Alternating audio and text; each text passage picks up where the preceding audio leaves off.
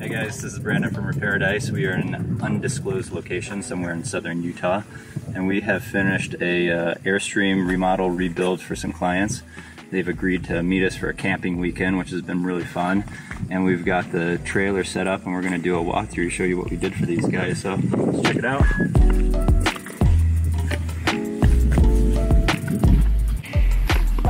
So you can see immediately that we've left this one unpolished. We left the original patina from 1973 on here. It kind of gives it that sleeper look. And of course you don't have the maintenance of keeping up the polish for the rest of your life, which is nice. But we added the electronic Zipty awning. So this is your nice modern convenience added to this guy. Just push of a button and the sucker pops out instead of having to manually sit there and fight with it. As you can see, it holds pretty steady in the wind that we have today.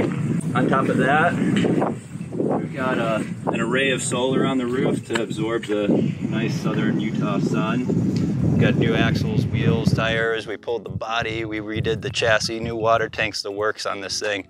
So the fun stuff's actually inside. So I'd like to take you inside and check this thing out.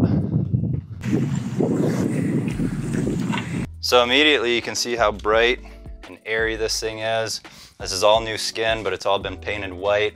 And then the solid surface countertops, bright white gray finishes on the cabinetry, distressed wood, light flooring, really give it a nice, contemporary, open, airy feel to everything. So we've tried to keep it very streamlined feeling, so we don't have any upper cabinets, so you get this nice flow from the rear to the front. A giant bed in the back. It's almost a king size, and it's 14 inches thick, so you actually get a really nice, good sleep on this thing, especially compared to some of these other mattresses that you get with modern RVs.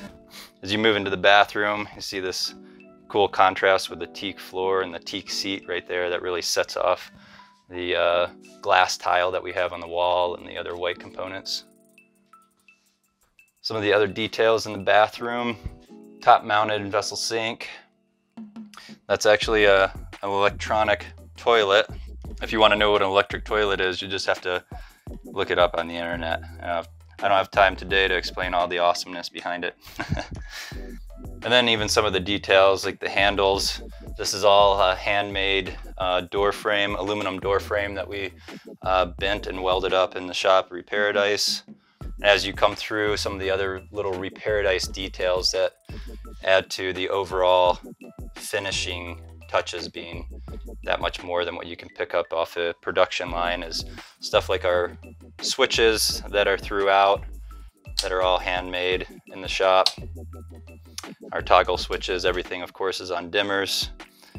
Even our edging, bent in the shop with little details like the flathead screws, puck lighting throughout.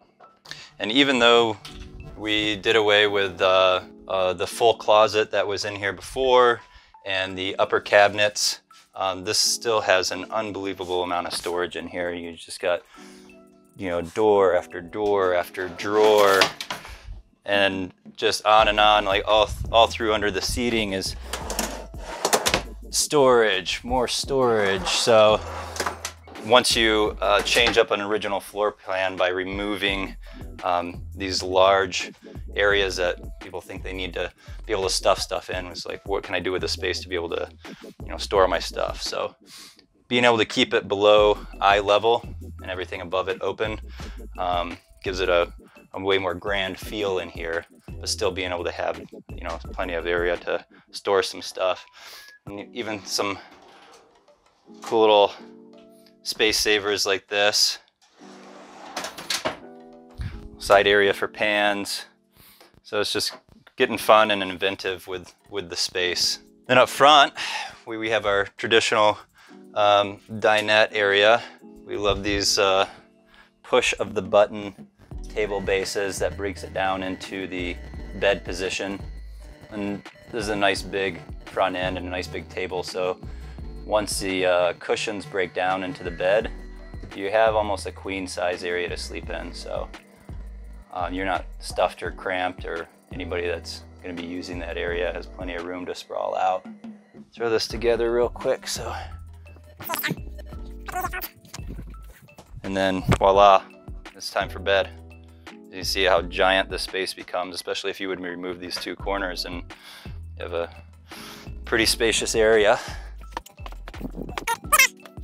This is umbrella material, so super easy to clean, spill stuff on it, wipe it right off. I mean, I wouldn't go spill a bottle of red wine on it or anything like that, but this is a high quality RV material for durability and washability. Lines and stitching on these things are just top notch, especially when it comes to these formed pieces.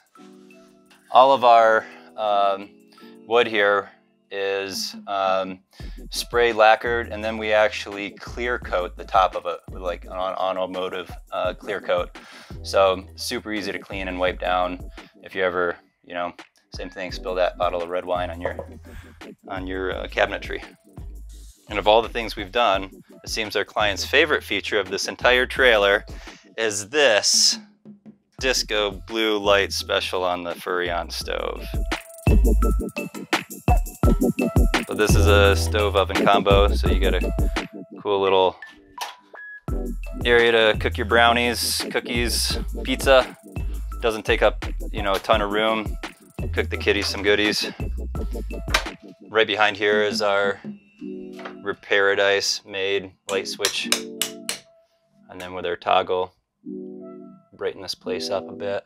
Underneath the kitchen sink, we have a command center, which is pretty simplified, which runs our electric powered awning. We have our tank monitor, water pump. We put in a battery kill switch here, low voltage disconnect. This is their table base, and this is your solar controller. So kind of hidden away all in one little unit. It's pretty slick. So yeah, finishing up, you know, a couple of the other fun features that we've really been excited to install on a lot of these projects is the isotherm 12-volt fridges. Doing away with the three-way really opens up a lot of space in the back of these refrigerators. So it might look like, because you don't have a ceiling to floor fridge, that you're going to lose a lot of space, but you gain a lot of depth because of the compressor units in them are so small. So these guys actually go all the way back to about here. So you get an entire fridge depth instead of going back only 16 inches or so. And you see we already stacked it. This is a side-by-side with a freezer next to it, but super highly efficient. I mean, we've been out here for a few days running this thing on 2.53 or so, and we've got 200 watts of solar on the roof, running our lights. We've got a stereo system in here, and we haven't had any problems, and this thing's been running, staying cold. You know, if you're doing away with propane and you want an all electric system, these guys are the way to go. And then kind of the last thing on the list, which is pretty awesome, is, as you can see over the corners of the front lounge, we've got our speaker and tweeter systems built into the wall, made by Earthquake Sound.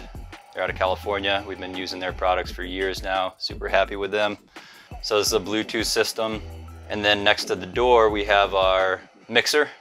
We've got a 10-inch sub buried underneath the front lounge, and pop that guy on right there. Hook up your Bluetooth. You can mess with all your gains right here. And if you need to, right underneath it, we've got a USB port to keep your phone fully charged while you blast your tunes and piss off your RV neighbors. So yeah, there you have it. It's another Reparadise build, and this one's been a ton of fun. Love how open, airy, fresh, light, and bright this thing is. And yeah, we'll see you on the next build.